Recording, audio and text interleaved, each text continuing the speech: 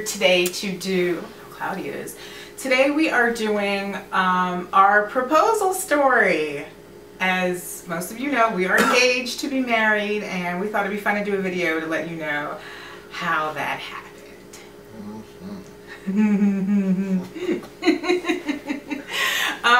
So in our fiance tag video, we already told you how we met. So I'll link that below. I'll put the link to that below so you can watch that video, find out how we met. But before we tell you exactly how it is that we got engaged in the actual proposal story, I think we should go back a little bit to, yes, I think we should go back to when we very first met. Yes, you know I'm going to tell this story. All right. Michael and I had, we were on our second date, and I can't remember where it was that we went. Where was that? P.F. Chang's, I think? Or we gone to dinner or something, I think. Yeah, something. Yeah, I think we had gone to dinner. And after that, neither of us wanted the date to end, and the restaurant is right next to a mall. So he said, do you want to just go in and walk around, you know, a little bit, do some window shopping? Because we wanted to continue spending time together and talking and getting to know each other. So like I said, it's our second date. So I said, sure, okay. So, so we went into the mall, and I'm going to let you take it from here. Tell everybody what you did, Michael. I was just joking around. And, you know, and I know this might sound a little crazy to be joking around kind of thing, but I had told the lady behind. No, you had to tell them where we went. We went to a jewelry store. A jewelry store. A jewelry store. And she's just. I have to, like, I'm sorry to interrupt you, but I have to make sure that everybody realizes how important this part is. It's our second date. That's very important to remember while you're listening to this part of the story. I know. It is crazy. It is crazy, and I really didn't. I meant it as kind of a joke, you know, just kind of playing around, just to see, just a reaction type of thing, and just kind of. And I know it might have been a little too crazy, but I told the lady behind the counter, because she was a little bit further down, and I said, go ask her, go show her some engagement rings, like that. And she goes, oh, okay. Now she knew that I was kind of just playing around in a way with her, you know. So she wound up going down, and the lady at the store. The lady at the store, and she was looking at engagement rings. She was down there looking around, but and I said, ladies, well, I was in a jewelry store. What is the first thing we go look at? Ladies, when you go into a jewelry store, I mean, you look at engagement rings, earrings. I mean, you just walk around. I was just walking around, browsing around. He was looking at watches, or so I thought. And I was walking around looking at what I was interested in. So go ahead. So, you know, so she just kind of, she's looking at them, and I said, which one do you like? And she was just kind of like, I caught her, you know, like, well, that one's nice. I said, cool, can we see that? Then the lady was kind of like, she knew I was playing around, so she kind of like started bringing it up, and she was just kind of like, I was stunned. I mean, I don't know this man. I just met him 2 weeks ago, and he's talking about, here, put this ring on.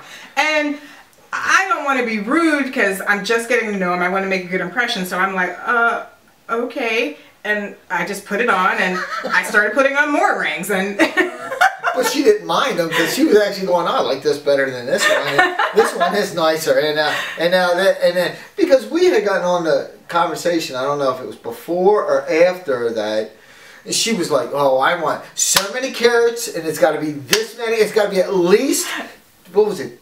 She said, I think I said 5 carats or 7 carats, yeah. Something crazy. She goes, at least 5 or 7. I'm just like kind of laughing at her. She goes, no, I'm serious. I mean, she was like dead on serious. Like, I am not even going to talk to you. I'm not even going to say yes unless you pull out at least 5 carats. I'm thinking to myself, I said, you know what 5 carats is? 5 carats is like over $100,000, $200,000. I said, I'm not spending $200,000 on a ring unless I hit the lotto. There is no way. But to say that, go get that ring that I gave you. I think it was the second or third date. Oh, yeah, I'll go get that. Be right back. Right back. Okay. I had made, when we were at the place where we met, we wound up going there, and I asked the lady behind the bar if she had any twist ties. So I'm like just kind of playing around with the twist ties, and I wind up, I don't know if you can see this, but I made this ring out of twist ties for her. Like, you know, those little garbage bag ties? Yeah. And it's a little ring. He made that for me. It's a little ring, and I put it on her finger. Yeah, you put it on my finger. I put it on her finger, and I said, well, look. I said, isn't that nice? And she wind up, she didn't take it off all night. She left that thing on there. And then on our 1-year anniversary, I made this one, which was bigger. Yeah, this one. It's bigger, a bigger diamond, because of course she wanted something that was 5 carats or more. I guess this was the lonely 1 carat. This is the big 5. I don't know. Oh my but God. These are the 2. But she put that thing on, and she had no problems leaving that on the rest of the night. And she took it home, and she still has I still have those 3 years later. So, all right, now we're moving away from the original story. Let's get back to the jewelry store and your behavior at that jewelry store. Let's get back to that, shall we? well, I mean, you know, she tried one, and then and then we left, and But what I want to ask you is, that was a really risky move. You didn't know me. How did you know that I wasn't just going to run screaming in the other direction? That was crazy to do that with somebody you don't even know. I don't know. You didn't know me? I don't know. That was the first time I ever did that too. I mean, I've never done that with anybody. I've never looked at engagement rings unless I was serious about the person. But it was the first time I ever did that with you. I don't know. I don't know. I wanted to just, I don't know, I can't say push the issue, but I was a little aggressive with the situation, I guess you could say. He was, and like I said at the beginning of the video, this was our second date. I had only known this man for 2 weeks at this point. All right, so we were dating for, excuse me, we were dating for, I don't know, how long were we dating before we started looking at engagement rings for real? Like maybe 8 months or 9 months? Yeah. So we really started going around looking, going to stores. We started, because we knew this is serious and we're going to get married. Yeah. So we better start looking for rings for real, so I can find out what I want. Especially what her little situation was. What's my little situation? She couldn't make her mind up for anything. Oh, I couldn't. Oh, I mean, she wanted this type of ring and had to be this cut, which is fine. Okay. But then she changed her mind on the cut 4 times. And then she sat there and said, I don't want a diamond anymore. I want a sapphire. I want a pink sapphire. Okay? I went through God knows what trying to find this pink sapphire. And then she went back to, now I want a diamond. With a totally different shape. It was difficult because I mean, I've never been engaged before. I've never tried on engagement rings. So I always just kind of went by what I saw in magazines and what I saw people wearing. Oh, that seems nice. I always thought, okay, I'll get a princess cut because that seems nice. But then when I actually tried it on, it didn't look right on my hand. I didn't like that. It looks nice on other people, but it's not right for me. So that was out. We tried on, oh gosh, what else? I can't remember. You tried round, oval, princess cut. Princess, I think we tried on the marquee cut, I think, a whole bunch of different ones. Everything. And, you know, it just has to be right for you. And that's a good tip for people who are possibly going to be getting engaged soon. Really try them on and be open to something that you may not have considered before, because I have an oval ring. My ring is oval. I have never ever considered oval. I was always more into square diamonds, Asher cuts, you know, princess cuts, things along that nature, emerald cuts, things that were more square. I never even thought about anything round or oval because I just didn't particularly care for those. But when I tried this on, it was amazing. So just be open-minded. Something that you think you may like or may not like, just give it a try. Try everything, because you never know. You really never know. Yeah. So, I'm sorry, go ahead. And that ring right there is something that, it's not, she didn't put it on and like it. No. I got that thing. Well, that's custom made. It is custom made, but I tried on There's only one ring in the world. That's the only ring that it is. You can't go to another jewelry store and say, I want like one just like this. They don't have them. I wind up buying the setting from the jeweler, from a guy that just came around to do shows. And then I wind up going through God knows how many people to find the diamond itself. It had to be the perfect diamond for that setting, clarity, color, everything. And I went through so many of them. Finally found the right one, the one that's just perfect. And then got it set and done up. I mean, it's literally now, did you do that because you were super particular about it, or because you knew I was going to be super particular about it? No. I wanted it to be perfect, but also I knew that you wanted it to be perfect. So why get garbage or got something that's okay, you know? And then you're like, oh, it's nice, you know, and not be happy with it. So yeah, we looked at all these rings and wanted him to wait at least 1 year before he proposed to me. Because I figured a year is enough time so that we both know that we're really, really short, and it's just an appropriate amount of time. So I figured a year is good. Now we ended up actually getting engaged after a year and a half, 18 months. That's because he sat on my ring for 4 months. Yeah, I had to find the perfect way of proposing, because God forbid I would have asked her the wrong way. There is no wrong way, is there? If I would have taken you out to dinner and sat there and asked you, you would have been like, wah, wah. I would have still accepted. You were like, oh, this is nice. And I wind up, I mean, it was like I was going to do it on a hot air balloon. You know, we were going to go out in a hot air balloon, do that. But I couldn't find one that was just for couples. Right. And the ones that did were couples. They were so expensive. So we wind up going, and I rented a cabin up in the mountains. And just a small little cozy cabin. It was nice. Yeah, it was so nice. Oh my gosh, it was beautiful.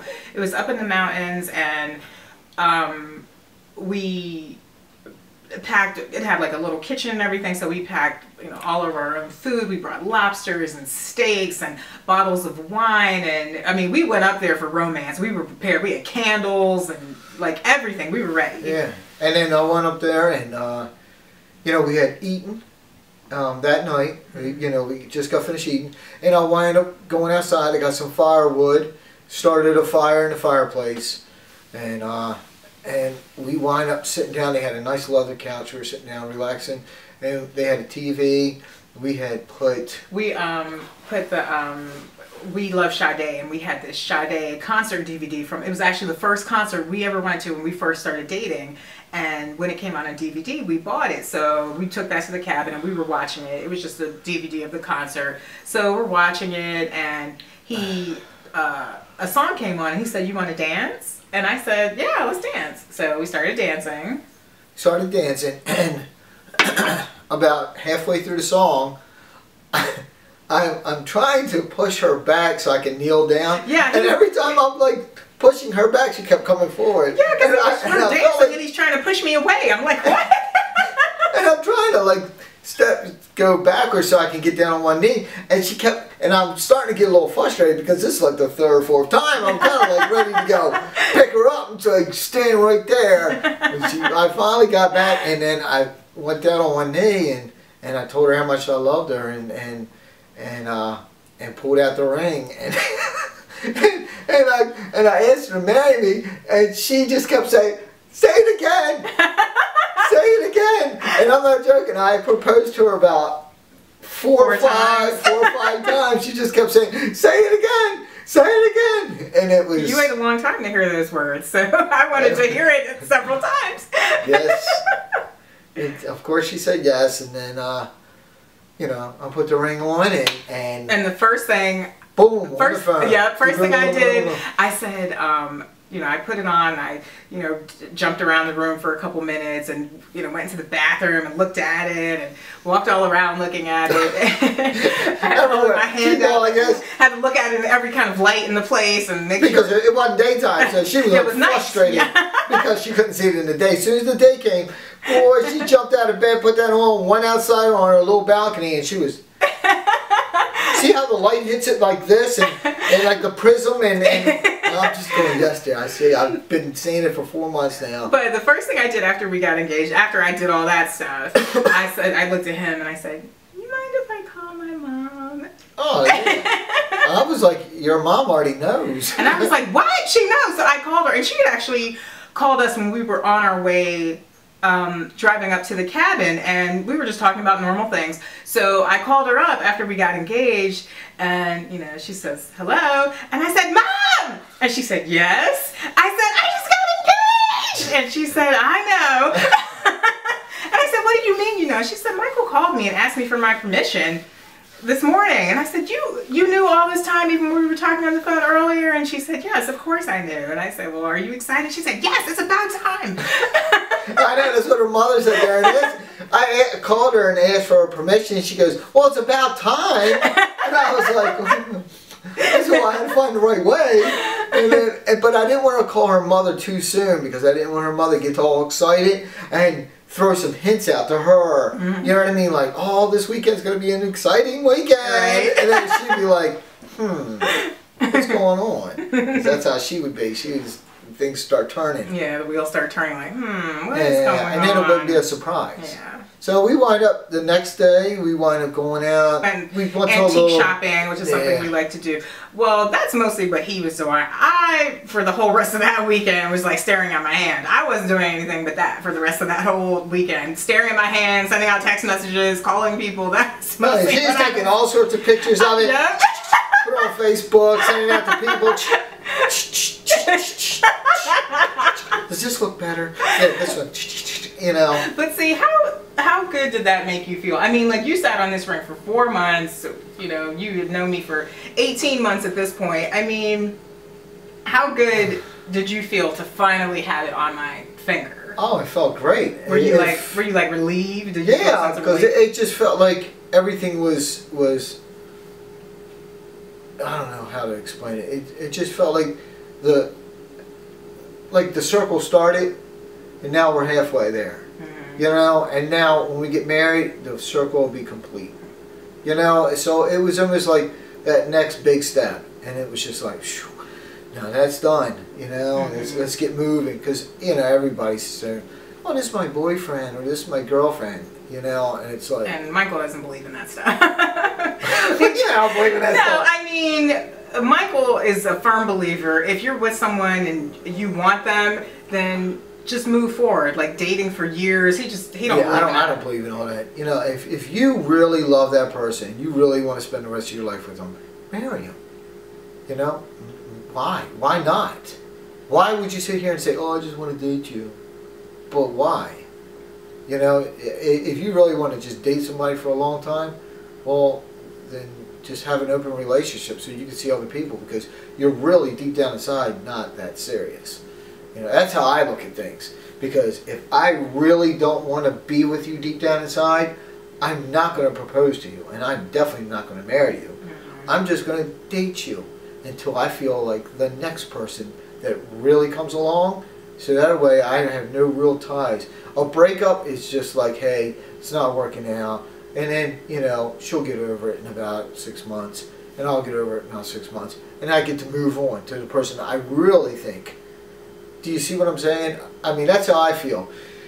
If you really know that this is the person I want to spend the rest of my life with, then marry her. What is the problem with, I just want to, or the engagements for 10, 15 years?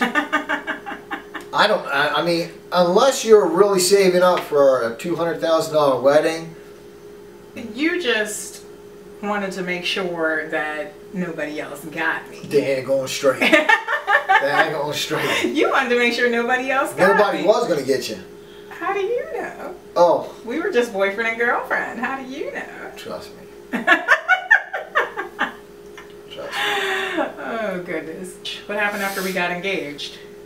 We were kind of dragging our feet for a little while, trying to come up with our venue and all that. And, you know, we got our venue and started the ball rolling with the wedding, and now the wedding is 5 months away. Yeah. Yeah. Yeah, we waited probably 6 months.